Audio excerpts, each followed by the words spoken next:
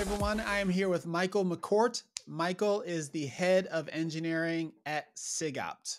Michael, welcome to the TWiML AI podcast. Thank you, Sam. It's a great pleasure to be here today. I'm really looking forward to our chat. We, of course, have chatted and met multiple times in person typically, but we haven't had the opportunity to get you on the show yet. That is changing now. To get us started, I'd love to have you introduce yourself to our audience. Absolutely. What's your story? How'd you get started in the field? You know, I've been very fortunate. I'm very fortunate to be here today because when I started out, I was actually not doing ML at all. I was doing mathematics.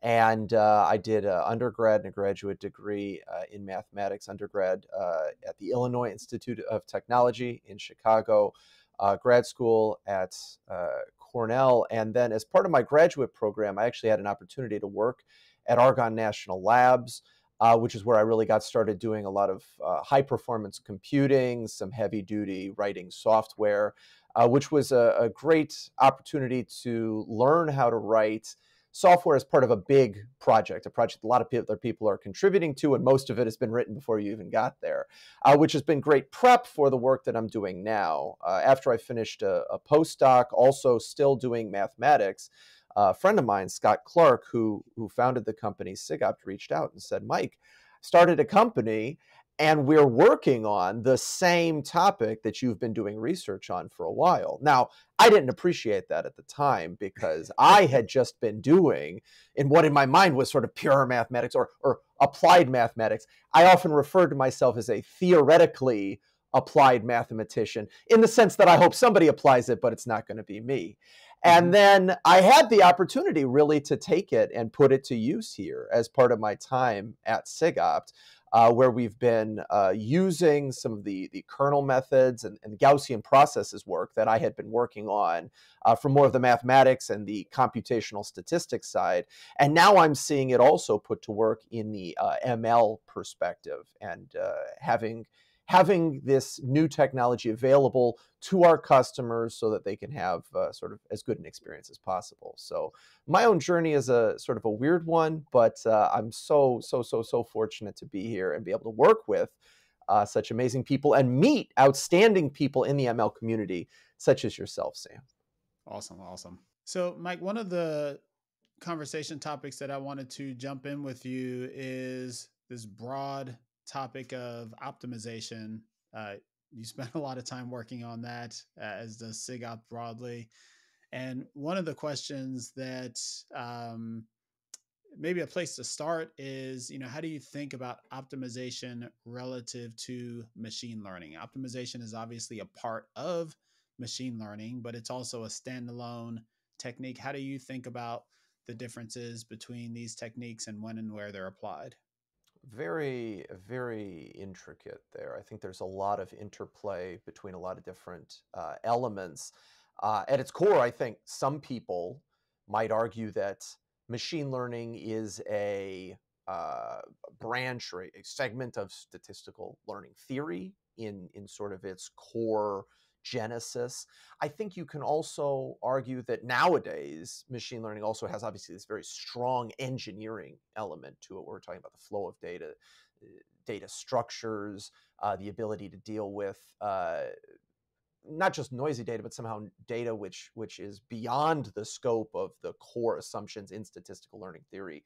So as a result, I think there are a variety of even different ways to just talk about machine learning as its own entity. And then in addition to that, you throw in the topic of optimization. I think on one hand, there was a famous paper, if I recall correctly, Learning to Learn by Gradient Descent. And that sort of was a cute play on words, but was a fundamental point of discussion there. A lot of the time when we talk about many of these machine learning methods, not all of them, but many of them, we ask ourselves, can we learn this, not just with the model, but with gradient descent? So when we talk about learning at all. In a sense, what we are talking about is gradient descenting our way sometimes down to an answer. Now, that's not necessarily required. Of course, we could look at, let's say, linear or logistic regression. There may be a closed form solution to that in a classical sense. I don't know if anybody would still use that in a very large data setting, but that definitely exists. When we talk about support vector machines, we might talk about quadratic programming. Quadratic programming is optimization, but it's not necessarily gradient descent, or maybe there's gradient descent mechanism for solving a quadratic program, but usually there's another mechanism for it. So there are, I think, a variety of ways just to talk about optimization in as much as it supports the process of learning.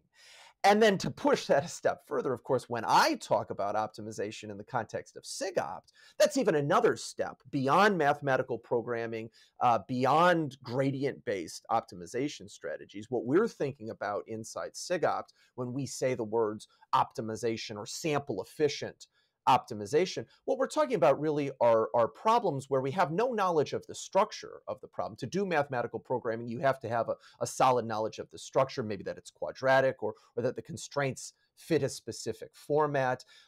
In a gradient-based setting, you need that gradient information, or at least an approximation to it.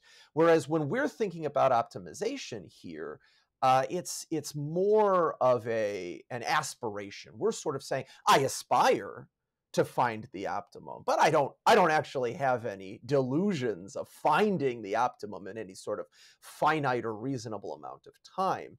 The goal for us when we do optimization is to try and identify as high a performing outcome as possible in as rapid a fashion as possible, but without necessarily any real guarantees of performance. Now, there are some great articles that are talking about performance guarantees or regret minimization for Bayesian optimization. There's some fantastic papers. I think the ICML 2020 tested time paper, 2021 tested time paper this year was the article talking about defining regret in a Bayesian optimization setting through the banded literature. So I think that there is an opportunity to do that, but from a practical circumstance. When we talk about optimization for what we are doing, we're not talking about optimization for the purposes of learning an ML model. What we're usually talking about is optimization maybe for this tuning process. And in addition to that, optimization that uses learning itself to power the optimization process. I mean, internally inside of a Bayesian optimization algorithm, you probably have a Gaussian processes at play, or maybe a neural network that you're using your modeling on. Obviously, these need to be learned. There's information theory, perhaps, that's powering the acquisition function element of your Bayesian optimization. But in reality, what I sort of think of this as is more just an intelligent search process, an intelligent learning process, learning about the optimum. So yeah, it definitely is doing learning, but when we talk about optimization, it is very different than this gradient-based optimization that I think many people in the community would think of when they first think of optimization. You weren't lying when you said there was an intricate relationship between those. We've got optimization, which is used in the context of machine learning as part of the process of learning. We've got optimization, which is separate from machine learning in the sense of we're trying to identify an optimal solution to some problem that we don't have as much information about as we might if we were applying machine learning. And then we've got machine learning embedded into the optimization process to try to optimize it in a sense. I mean, very realistically, yeah, that's what's happening. I guess it's no surprise then that it is a bit confusing, in that at least this word optimization is, overloaded in a lot of different ways. You mentioned in there one aspect of optimization that SigOpt has spent a lot of time on, and that's specifically as applied to the hyperparameters in a machine learning problem. But you also are increasingly doing other types of optimization, like in a, HPC style. Is that, and what are those? And those types of problems are, I think one that I've talked about previously with Gustavo on your team. An example of that is like identifying the best materials. It was a piece of glass. It was trying to come up with the right materials with which to additively manufacture a special type of glass. And Right. And and I think it was for yeah, solar, like for solar power or solar exactly arrays or right. something. These Right. these optoelectronic devices. It doesn't have to be solar. Your cell Okay. phone theoretically is using this as well. But yeah, you're exactly right. Got it. Got it. And so, maybe from kind of a, optimization 101 perspective, when we've got, a problem and we can contextualize it in the context of this materials problem, or if you've got a kind of a simpler conceptual problem for us to start with, um, how do folks typically start when they're thinking about an optimization problem, and kind of what's the path of uh, maybe increasing complexity? Like, what's the simplest approach, and then where do you go from there to try to do a better job? I think it starts with a initial formulation of what it is that's trying to be addressed. And when I say that, I mean that it's actually maybe two different parts of the formulation. There's the initial formulation, which is the physical world, the physical manifestation, whatever it is you're working on, whether it is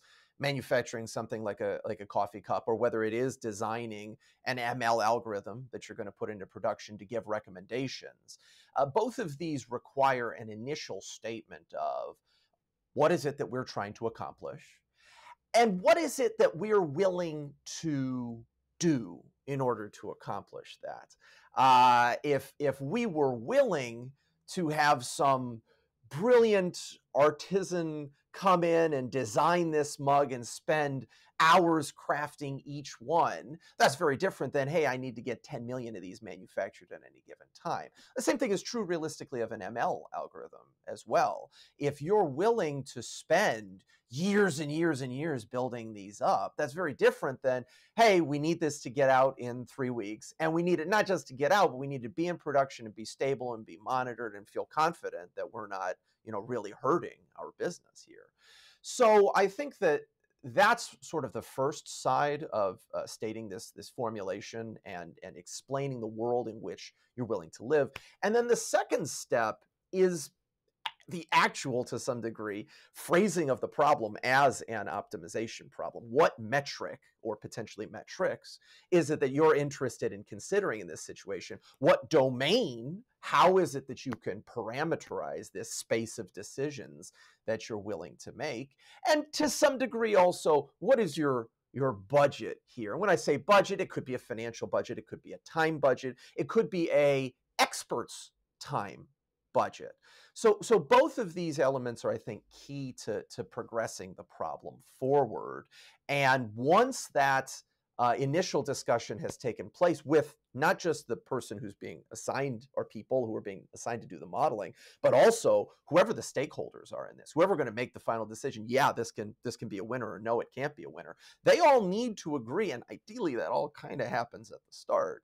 Because if you wait until the end, you might have wasted 3 weeks, 3 months, 3 years trying to build something that people actually decide isn't acceptable. And so you've got this uh, problem formulation, and when I hear the way you describe that, I'm thinking like English, or a natural language more properly, and like in a document as opposed to a mathematical formulation of the problem. Is that what you're describing? Is I think that's the split there between the two formula. I think on one hand, you need to have an agreement, and maybe formulation is honestly probably the wrong word, which again, I think even the optimization community sometimes uses optimization too broadly. I'm probably using formulation too broadly here. But yeah, on one hand, you need the English language document. You need a bunch of people who aren't going to be knee deep in the project to still agree with the goals of the project and allocate the necessary resources. But then you also do need, to some degree, this rigorous mathematical formulation. You need to be able to compute things. If you have things you can't compute, If you have things you can't measure, it's going to be very hard to optimize them. Not necessarily impossible. We can talk about that a little bit later, but I think it's an ill-defined situation if you go forward and try to not have very explicit statement of these are the metrics I'm studying, at the very least studying. If you can't state that, it's going to be very hard to feel confident that you're doing things successfully. And so in the case of the glass or the mug, you've got some property that you want to optimize, and you've got some set of parameters that influence that property. I don't imagine that you always have a straight line mathematical equation between those parameters and the ultimate property that you're trying to optimize. Very rarely, very rarely. Very And when you rarely. do, you probably have some very nice, clean way to try and do the optimization. Right. I'll say that there's a few different sets of circumstances that can pop up here. Mm-hmm. The relationship between these parameters, these choices you can make, and the resulting metrics of interest to you is in some sense always defined by a physical outcome. I build the mug, I drop the mug on the ground, I watch whether it cracks or not. Mm-hmm. Much more often, you're going to see people using some sort of computational simulation to help accelerate the process because presumably running something on the computer is going to be faster than actually manufacturing, fabricating whatever device or tool or object that it is. Not always, but usually. And that's why, of course, people are buying more and more computers and moving more and more of their testing process into the computational world. As far as understanding this relationship between choices you can make and resulting metrics, it's sometimes you have a great insight into this as an expert, as somebody who's been working in the field for 20, 30 years. Sometimes you don't. And sometimes even if you do, you want to get beyond your intuition because your intuition got you to where you are now. If you're trying to do something new, somehow you need to get beyond where you would initially naturally be guided to act and the decisions you'd naturally be guided to make. And I think that that's a key element of what the sort of mathematical and statistical formulation of optimization brings to the table is you can leverage your prior beliefs, your prior sense of the world if you want to, but you also can drown that out. The computer doesn't have to have any prior beliefs about things. So the computer, the optimization algorithm, will figure out whatever it can figure out. And that can expose you to some new ideas, some new strategies, which are, I think, what everybody's really trying to go after when they're building a new model, when they're designing a new coffee mug. Or the glass, for example. And really, I think one of the interesting things about that project was it wasn't a one metric problem. There wasn't one objective we were interested in. There were actually a lot of objectives of interest. And the relationship between the parameters and the metrics were complicated. And then the metrics themselves, of course, competed with each other. One of the key metrics we were interested in studying there, we need the glass to be low haze. Light has to pass through and not get scattered, which obviously, if the light gets scattered, you're not going to be able to see what's on the other side of the glass. So light that's coming in from the sun might not actually be as efficient in the solar panel, or you're not going to be able to see what your phone is trying to show you. But on the other side of that, you want the glass to be very easy to clean, which was this term super omniphobic glass. We don't want oil or sand in the case of solar panels, oil in the case of your fingerprints on your computer screen. You don't want that sticking to the glass. And if it does touch the glass, you want it to be wiped right off very quickly, not to need some very harsh astringent to get it off of the solar panels. But these things are at odds. I mean, when you think to yourself, what sort of thing does oil not stick to? Gee, a cooking pan. Could I make my phone out of a cooking pan, Teflon? No, obviously you can't do that. So when you try to maximize one metric, you're hurting the other metric. And that sort of balance, that understanding, the exploration of how the decisions you make demand these trade-offs in your resulting models or your resulting solar panels or whatever. That's a really key part of what I'd call the modern optimization process, or maybe the modern intelligent experimentation process. Mm-hmm. So you've formulated your problem, identified the things you care about, and your constraints. You've identified the relationship as best you can between the you know the knobs and dials you have and the quantities that you care about. And then I'm imagining the next step is, some type of optimization approach. And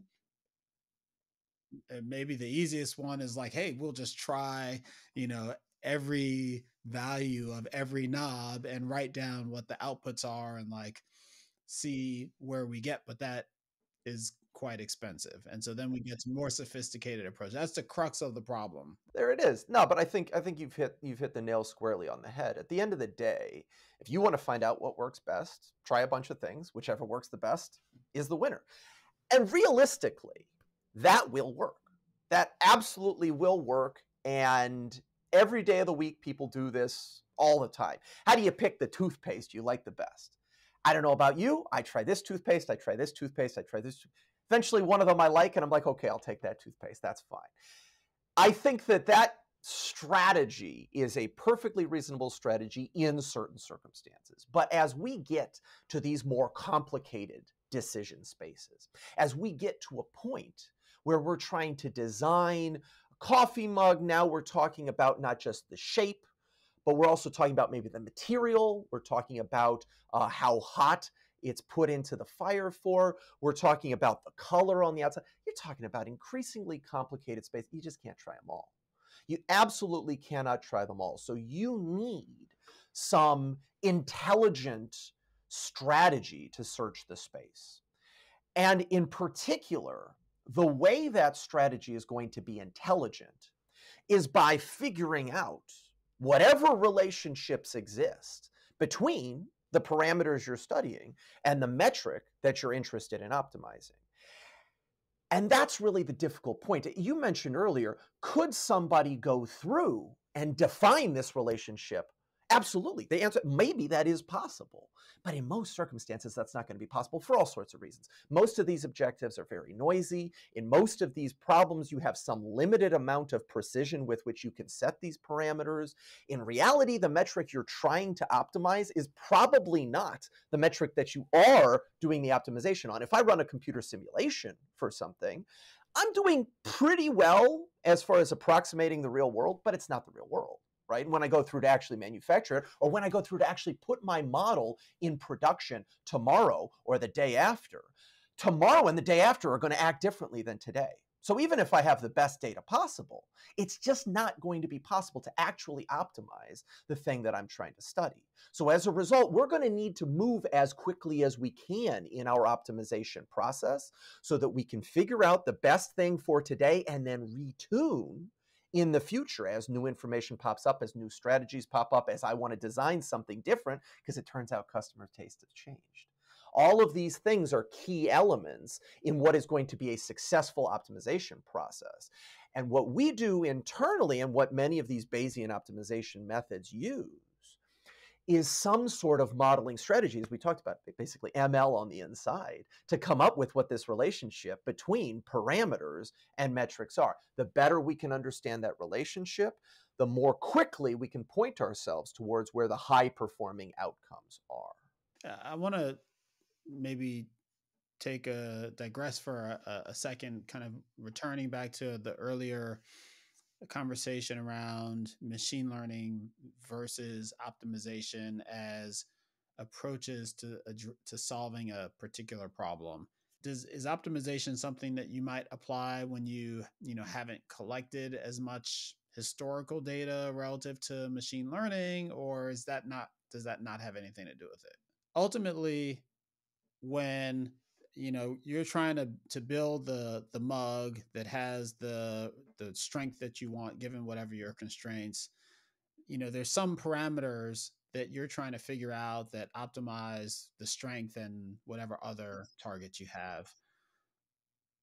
What is it that says that you shouldn't try to machine learn those parameters, rather you should optimize and find those parameters that way. It is very much this desire for sample efficiency. And you could absolutely test one design, the next design, the next design, the next design. You could try and do this for 4,000 times, 8,000 times, 50,000 times, however many times it would take to learn your whatever it is, XGBoost model, neural network, whatever. And then, of course, once you have an XGBoost model neural network, optimizing that, finding the optimal value for that is very, very cheap, because evaluating an XGBoost model neural network support effective, evaluating that's very cheap.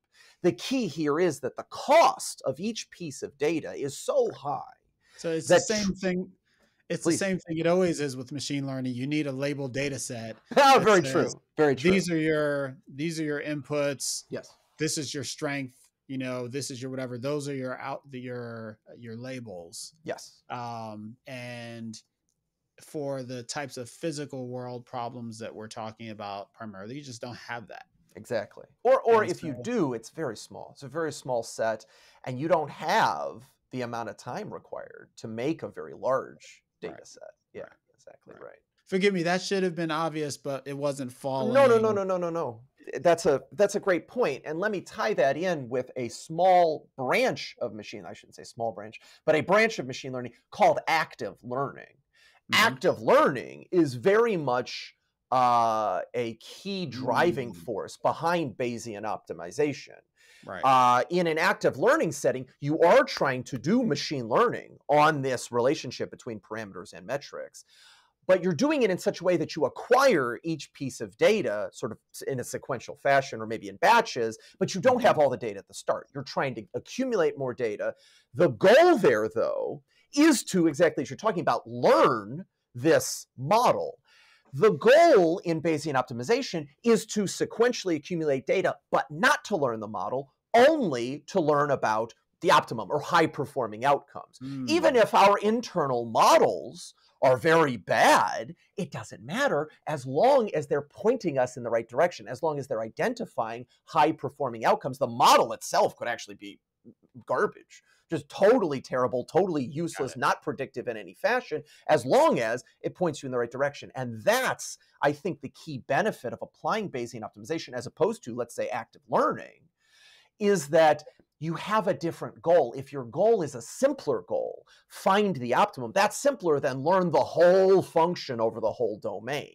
And you can do it in a more sample efficient fashion because of that. That was super helpful. I'm remembering back to my conversation with Gustavo. I don't remember if this was part of the published interview or a pre-call. But I remember not really understanding the connection with active learning and thinking that it was a bit of a stretch, like, yeah, or just not like, is that kind of a marketing association, or like, what's the relationship between optimization and active learning? But what you said just helped kind of frame that for me. With, in both cases, you're kind of doing sequential optimization estimate. You're trying to go from your inputs to your outputs sequentially and evaluating how close you got to where you're trying to go, and feeding them back to help you determine where to go next. And in the active learning case, your goal is to create a model that you can then take and apply independent of this incremental process. In your optimization case, you just want the values at the end that tell you, what to go try in the real world. Exactly right. No, you've nailed it. And these aren't, I think they're very closely related communities. I think the people who are doing active learning are very closely related to the people who are doing optimization. I think there's a minor offshoot of active learning, this active search topic that Roman Garnett has been working on for a little bit, which is like optimization, except that your metric is not numerical. It's a 0-1 metric. So all you're trying to find is the highest number of successes possible. You might hear people talk about every once in a while active differential inference. I need to be able to understand the state of the world in as sample efficient fashion as possible. In particular, this pops up sometimes in medical diagnostics. If you're running a test on somebody, especially let's say a test that has some sort of radiological element to it, you want to do so in as sample efficient a fashion as possible. You can use these active differential inference methods for this. There's a field called Bayesian quadrature. That's the active estimation of integrals through exactly the same way. Let me accumulate some data. Let me do so in a way which gets me the most accurate integral, the most accurate understanding of the world as fast as possible. The only question is, what's your goal? Is it learning? Is it optimization? Is it inference? Is it quadrature? Is it search? These are all parts of, in my mind, the same spoke. Now, could you say that this is all strongly related to sequential decision making? And in particular, the topic, sequential decision making maybe in the real world? I would argue yes. Some people in sequential decision making community may argue no, reinforcement learning is a different thing. And so I think that in reality, I think that many of these things are closely related, but they do have practical enough differences, perhaps, that they're certainly worthy of study in and of themselves. I don't think there's any need to merge all of these topics. But I do think that knowing about the literature in each of these fields has helped each of these fields progress faster than they would if they were just cloistered off on their own. Mm-hmm, mm-hmm, mm-hmm. So we're starting to get to where I hoped we would get to, which is kind of like we've defined optimization, kind of framed it relative to machine learning, and we're starting to talk about like what's the research frontier in optimization. What are the open questions? I mean, optimization is way older than machine learning, right? And so it's a much more mature field. Beyond kind of mentioning, some adjacent areas like you did, is there a way for you to characterize like what's almost taxonomize kind of the research frontiers of optimization? Like how are folks thinking about what are the interesting open questions in optimization? What I'd say is I think that there is a division of the optimization community. And for the record, it lives also within a lot of different communities. I think that a large chunk of people who would say they do optimization and do research on optimization live purely within mathematics departments. They're thinking about what I would call sort of the classical mathematical optimization. And you're right, that predates machine learning, that predates statistics, that predates, maybe not statistics, the concept, but at least the field of statistics starting, let's say, 1910 or something like that. So yeah, there are people who have been thinking about optimization since forever. Newton's method is optimization. So I think that you can look at that and say that there is a massive field, a huge bunch of literature, continuing research, thinking about different implications of smoothness, quasi-convexity, various different things. I think that you've got another branch of the community that is optimization, but thinks of it in terms of what's called mathematical programming. And those people may live in a math department. They may live in operations research groups. Many different places can be thinking about linear programming, dynamic exactly programming, right, stochastic programming, all those, and quadratic programming, exactly right, mixed integer nonlinear programming, and in many cases, those people are sometimes addressing problems that may be very close to some of these problems that we might address with sample efficient methods, but the goal may be different. In the case of doing mixed integer nonlinear programming, the goal may be prove that I have the answer. I have the answer with a perfect guarantee, or I have a answer which is within blank of the true answer with some guarantee or something like that.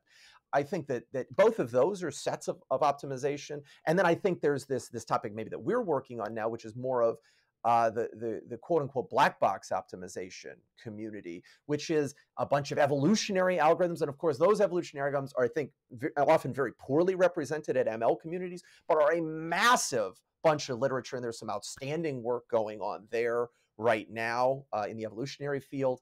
And then you've got these statistically motivated sample efficient optimization methods, which are probably the most common ones you'll see talked about by myself and in some of the context of the literature that I'm referring to. I think obviously you're still seeing a huge amount of gradient descent literature in the NeurIPS community. So that's sort of the taxonomy that I'd split it on. Are you doing something that's in this group here that is gradient descent? Are you doing mathematical programming? Are you doing something evolutionary? Or are you doing something in one of these sample efficient categories, the Bayesian optimization category? Got it. Got it. And you mentioned NeurIPS.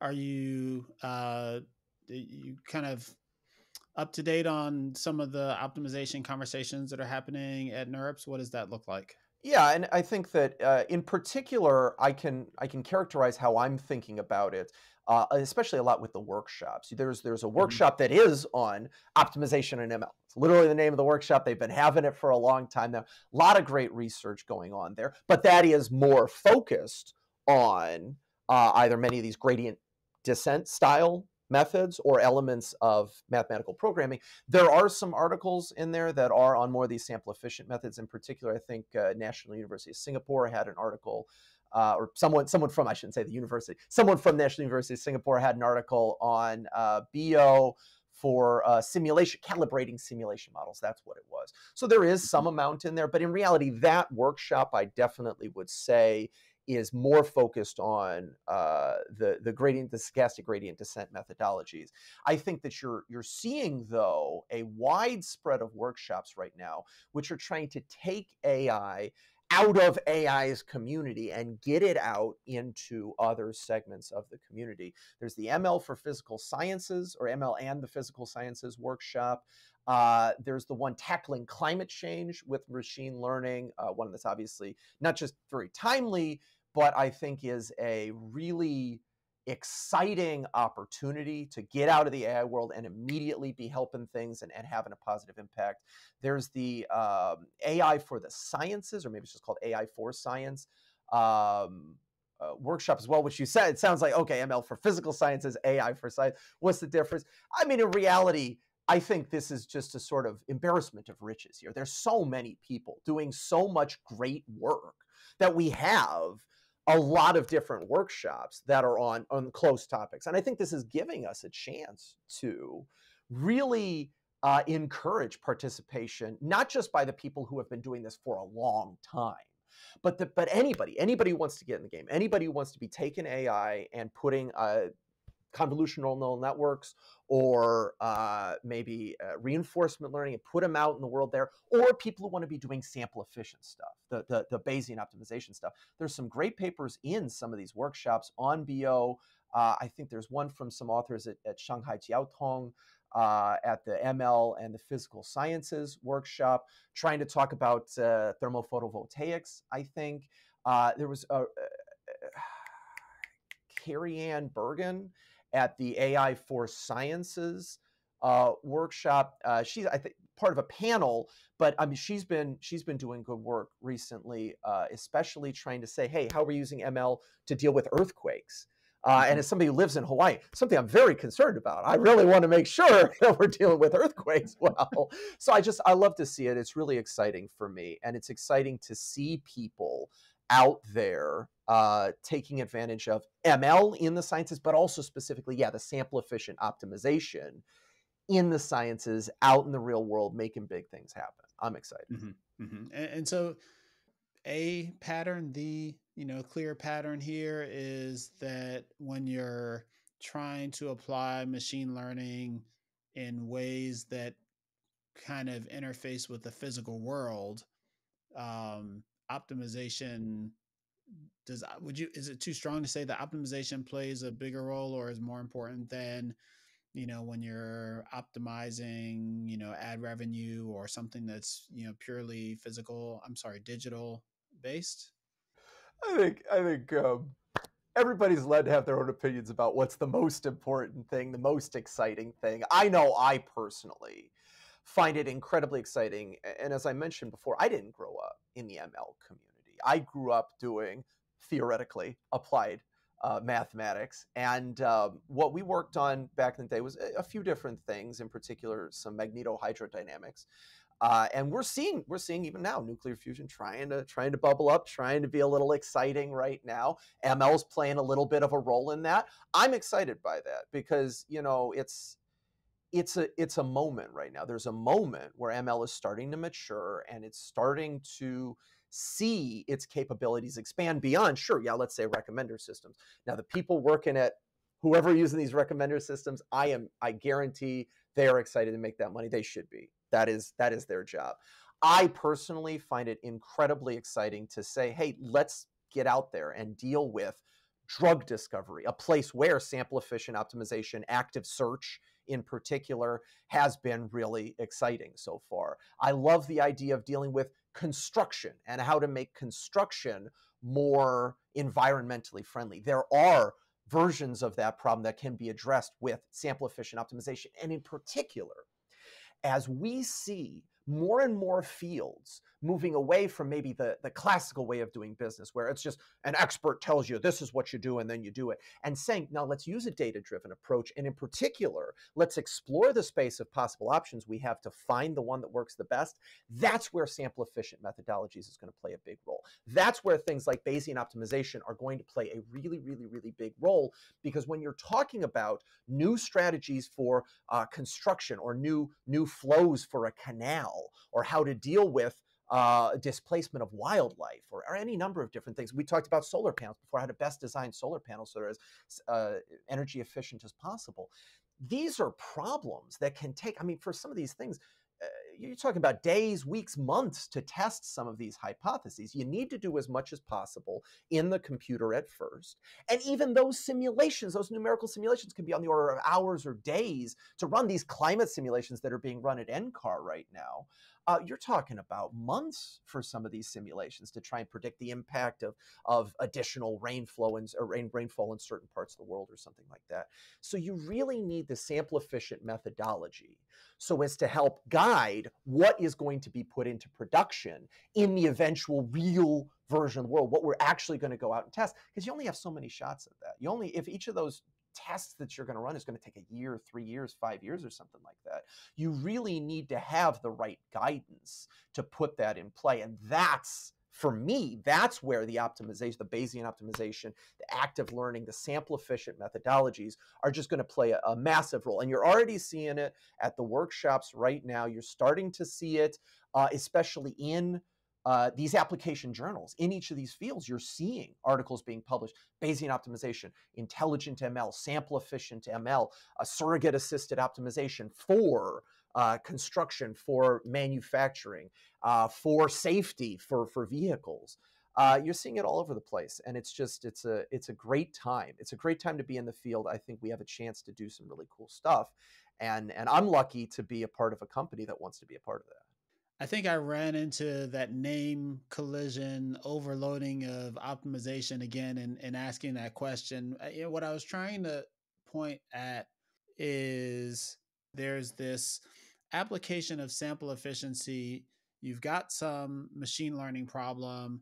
You want to optimize that problem. Hyperparameter optimization is a way to do that. You want to do that as efficiently as possible. There's an element of sample efficiency there.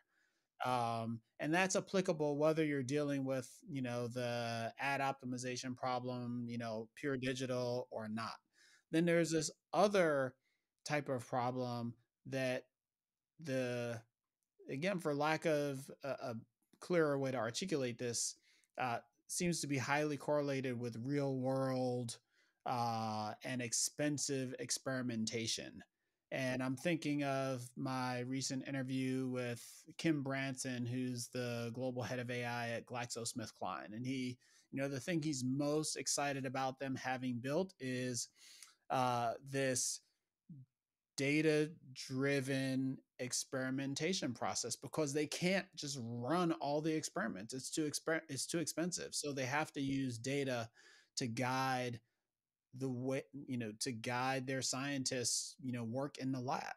And it's still sample efficiency, but it's a different kind of sample efficiency. It's kind of this, intelligent experimentation is one way to think about it.